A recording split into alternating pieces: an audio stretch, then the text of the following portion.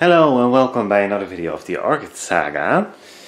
And today we need to address a problem with this beautiful plant. It's some sort of cross. I have no idea for this plant, so I'm not going to try. But maybe it's a Solotiny type. I think some Solotiny are crossed with a Promea. Maybe it's one of those, but it's very hard to find. But it's a beautiful plant, and like I said, I just I have it listed as a no ID, but I really like the shape of it.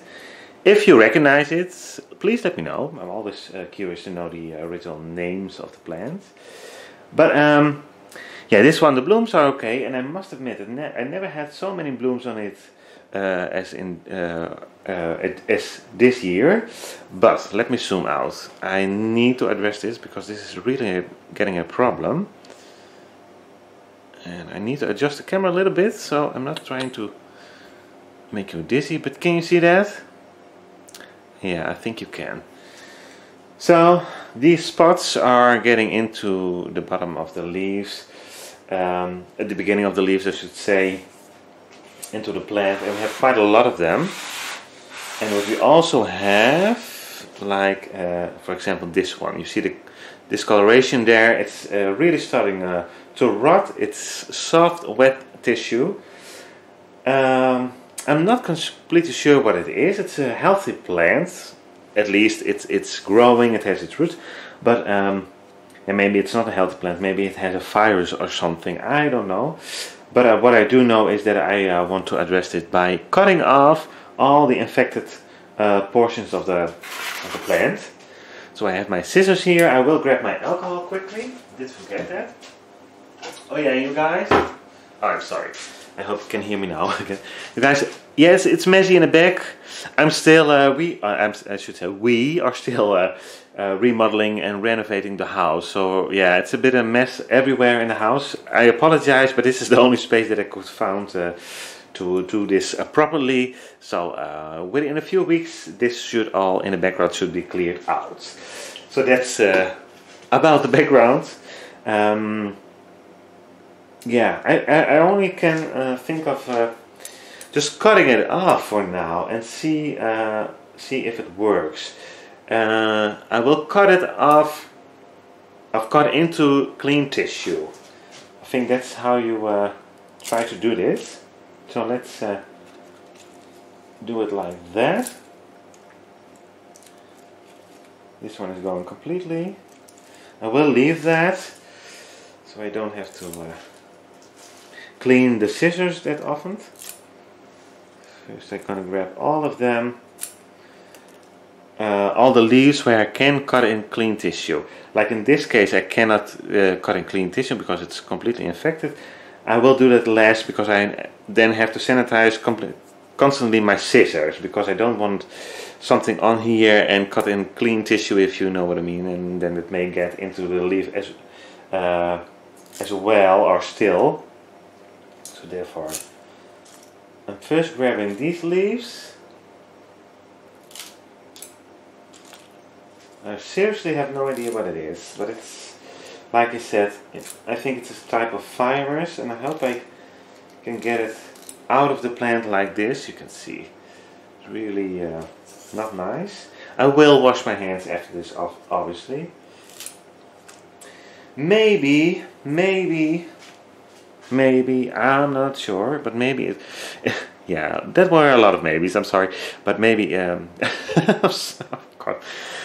okay, I'm trying to skip that word. It could have, there we go, it could have spider mites, and probably they left some marks in here, and that is how a virus did get in. Maybe. Okay, continue. You never know, right? At least I think it's very hard to be completely sure about problems. But the more we deal with them, the more we learn about them, I think.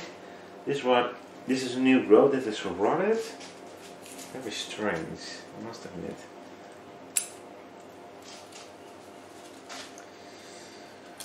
Strange things are happening. This one.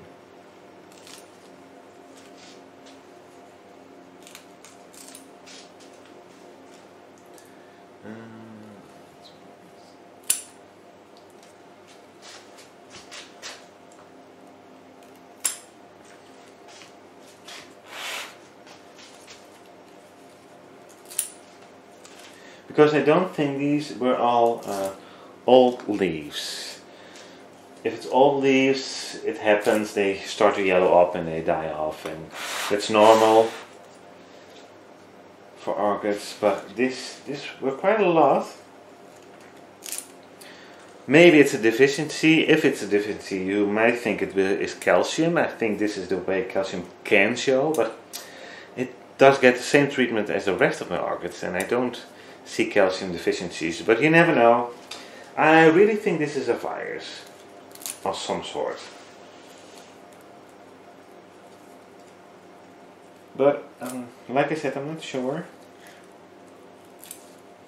Yeah, and I remember that calcium deficiency shows up in the newer growths, if I'm correct. And this is all type of growths, new growths, older leaves. Everything is infected, so therefore that might be a good indication that this is probably as well is a virus.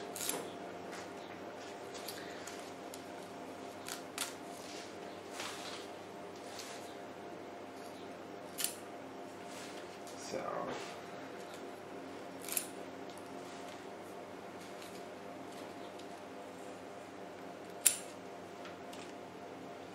you have some here. This one is very yellow as well. It's starting to yellow up. It may not show up on camera, but I see a yellow tinge there in the leaf that I don't trust, so I cut it off. This one as well. No. Maybe, yes. Just to be sure. I will cut it off as well. We have one here.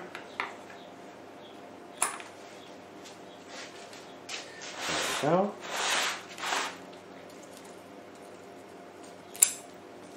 There you go. This new growth rotted off as well. So something is not okay with this plant, I'm pretty sure. I'm pretty sure. This is so strange. It's a new growth. Or a new leaf on a new growth, so it shouldn't have this color.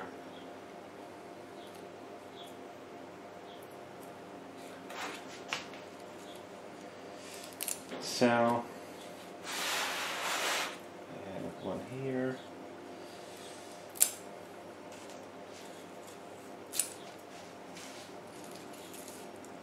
Some old flowers.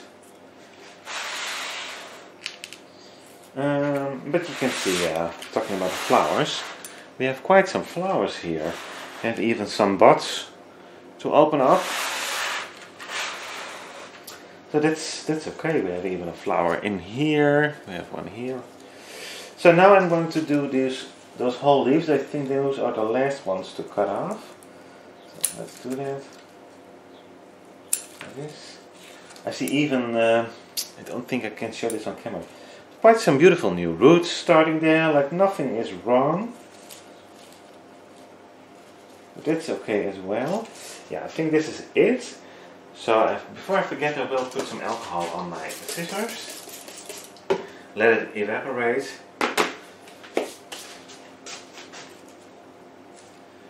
I probably didn't get off everything, but let's have a look. This is what came off the plant. It really is something is wrong. If you have any idea, please let me know. I'd like to know more about the subject, but like I said, I found it kind of hard to identify what is going on. What I did see when most people, when something like this happens, is what I just did.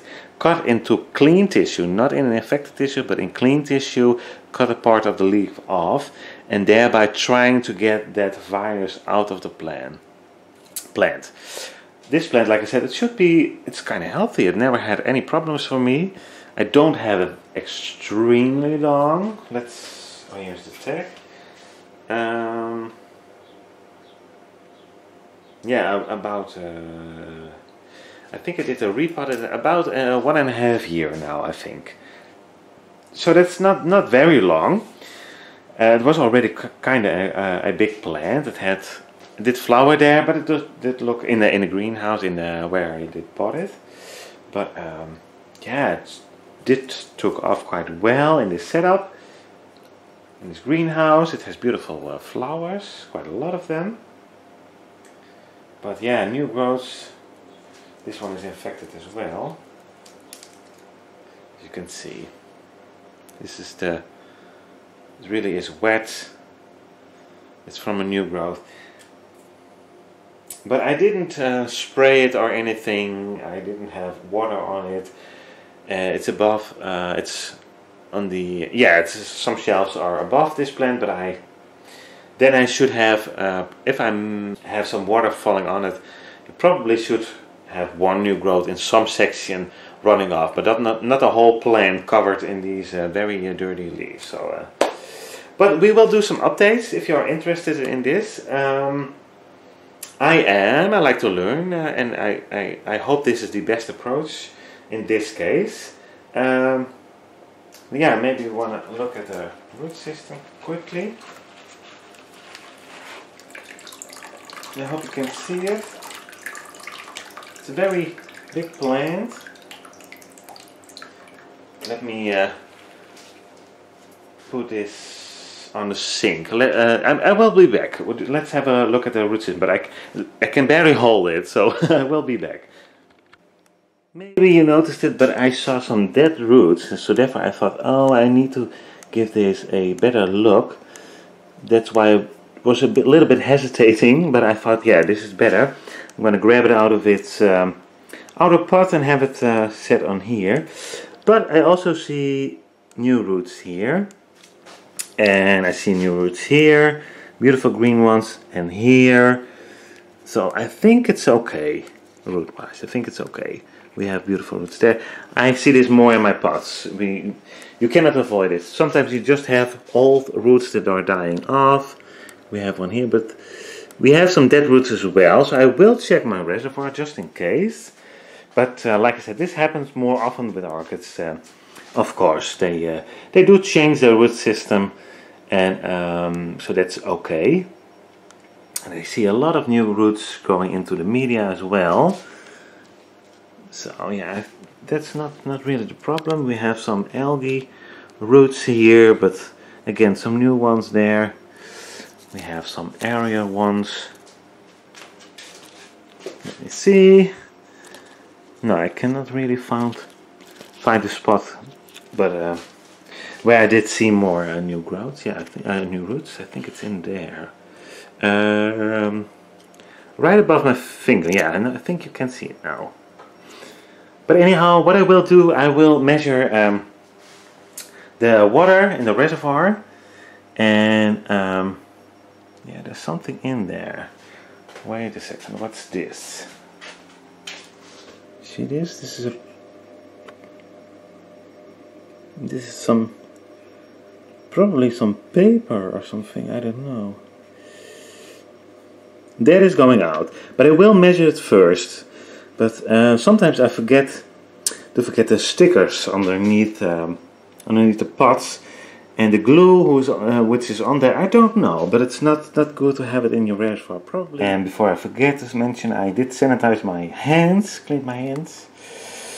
After I did cut off the leaves and get the orchid out of the pot completely. Yeah, let's start measuring this up. Alright, I have that stuff here.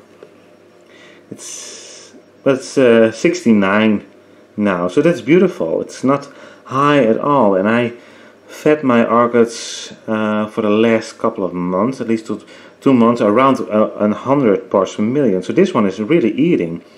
I have to water this one as well twice a week, because it likes to drink, it likes to eat, so that's really not a problem. If it was a root problem, I would have now a very high parts per million, at least around 200 or even more.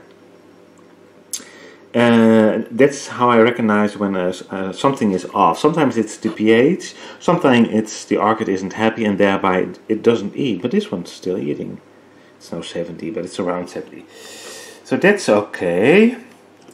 will clean this meter up as well. Oh, I have to get the lid off. I don't know if it works with one hand. Yes. And put it on. It's very handy, I think. Okay, so let's start measuring up the pH of this water. We do get some readings, but it needs to settle a little bit. So I wiggle it a little bit, and then I'm holding it. I hope you can see it. Oh, I'm sorry.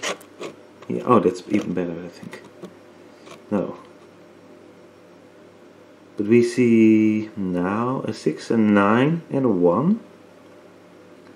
So 6.9. That's perfect. Perfect. So that's not a problem at all. And I don't know what that is in my reservoir. I really don't know.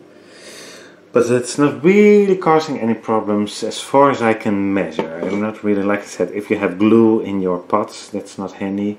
Even though you may have a low reading, maybe the parts per million will show up a little bit of that glue on your meters. I have no idea if that even is possible, but I think it is.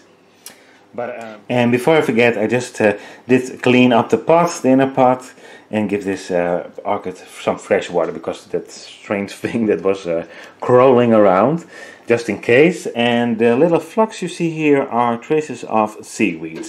I had it standing in this bucket, and you can see it settles on the bottom of the pot, but it's a bit dusty, and it starts actually to grow again. Probably some seaweed again, but it's okay. I never had problems with this at all. So, but yeah, now you know. I thought I should mention that in the video. So we go from here. This is the new start, I hope, and we'll, like I said, we will revisit this orchid pretty soon again. Yeah.